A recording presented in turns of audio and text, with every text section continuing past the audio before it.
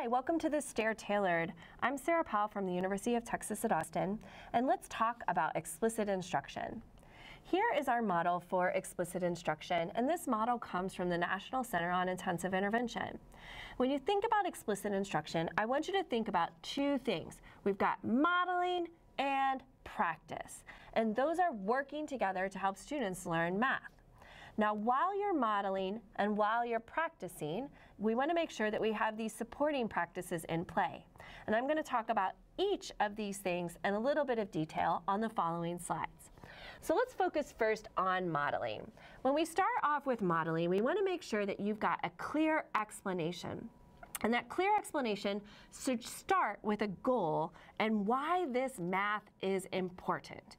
And this can just be 2 or 3 sentences. Today we're working on division, and this is important because you have to share things with your friends. But we want to help students understand why the math that we are learning is important and how it relates to our math in real life. Now, after you state the goal and the importance, it's important to model steps. So here is a very brief modeling of adding 2 numbers using the partial sum strategy. You can see here I say, oh, we're adding 26 plus 79, but notice I say, do I add, subtract, multiply, or divide?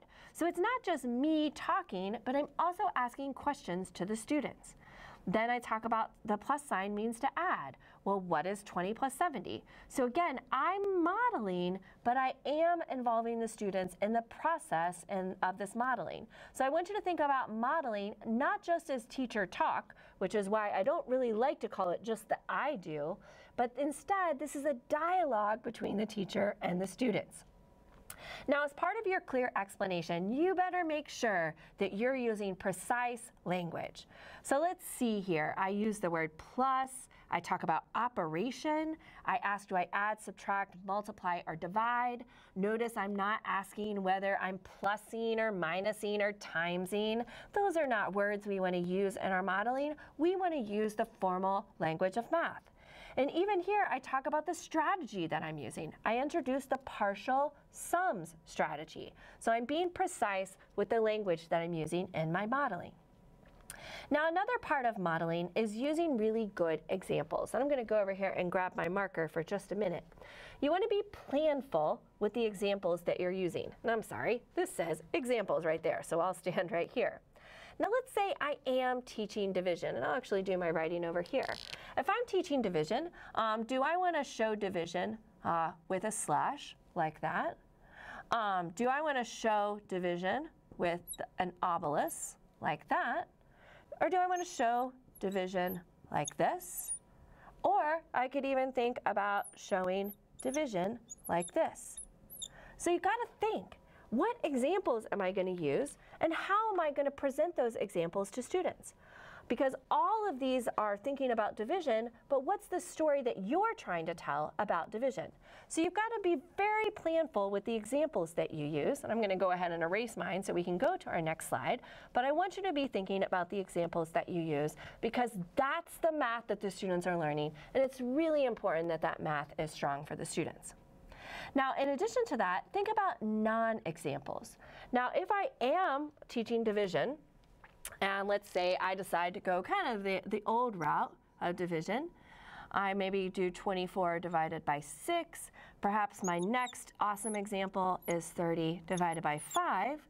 But maybe you want to put in a non-example here. What about 25 minus 5? What might be important about presenting division in this way? Well, if you say today we're working on division, students then don't have to pay attention to the operator symbol. And the biggest mistake that students make in math is that they add when they're supposed to subtract, they multiply when they're supposed to add, and here students may divide when they're supposed to subtract. So think about the non-examples that you could use to help students understand when they're going to apply the strategy that you've been modeling and when they're going to apply a strategy that they've already learned or that they're going to learn in the future. So we've got our modeling. We start off with the goal and why it's important. We model steps. While we're doing that, we're using really precise language. And then think about, what are the examples that you're going to use in modeling, and are you going to use any non-examples? Now, after modeling, we go to practice. And practice is where students really learn math. So we want to provide different types of practice opportunities to students. And the most important type of practice opportunity is this one right here, guided practice. This is where the teacher and the students are practicing together. So let's say you've got a group of students at a table with you. You're working in your math journal. They're writing in the math journal. Perhaps you're working on the document cam and they're working with a worksheet. But you're doing the same problems. You're still like going through the steps of those problems. But here you're providing a lot of scaffolding for students so that they're starting to understand how they could work on these problems on their own. And speaking of that, the other type of practice that students need to engage in is independent practice. And this is where students are going to be practicing, but you're still there to provide feedback, both affirmative feedback and corrective feedback. Now, while modeling and practice are going on, we have these supporting practices that should be in play. And notice how in this diagram, the supporting practices, they're not just under practice, they're also under modeling. So you need to be doing these things as you are modeling, and you also need to be doing these things as you're engaging the students in practice. So what are these things? First, we need to ask the right questions. We should ask a mix of low-level and high-level questions to students. The low-level questions just help you get feedback on, what the students know, but the high-level questions get feedback on the reasoning of the students and maybe misconceptions or misunderstandings that the students may have. You need to have a mix of low-level and high-level questions when you're modeling and when you're engaging students in practice. We also need to get students to frequently respond. My typical rule during intervention is that students, I try to have them respond every 30 to 60 seconds. These responses could be like a class-wide response, an individual, would you raise your hand if you can answer this question? It might be a turn and talk to your partner. It might be a write this in your math journal, write this on your paper, write this on your whiteboard. It could be a thumbs up, thumbs down. Lots of different ways that students can respond. But when students are frequently responding, they're paying attention to the lesson and they're learning more math. Another thing that needs to go on in both modeling and practice is that we need to help provide specific feedback to students. And that feedback should be both affirmative, so telling students what they're doing really awesome in math, and that feedback should also be corrective. So when students make a mistake, I always say, let's look at that again, tell me what you were thinking here, so that we can get through the misconception that is going on with that mistake, and then correct it, and then move on. And then finally, one of our supporting practices is to maintain a brisk pace. This means you have to be planned. What examples are you using? Are you using manipulatives today? Are they bagged and are they ready to go? And you have to be organized. Many times for students, you only have them for 20 or 30 minutes, and you've got a lot of math to go over that time. So you better be starting as quickly as possible. You've got your whiteboards out and your whiteboard markers and you're ready to go. And you should maximize the time that students work on math. So if they're supposed to be working on math with you for 30 minutes, they better be working on math with you for about 29 and a half of those minutes.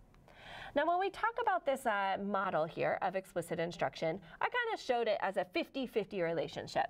About 50% modeling, 50% practice. And remember, the supporting practices are always in play.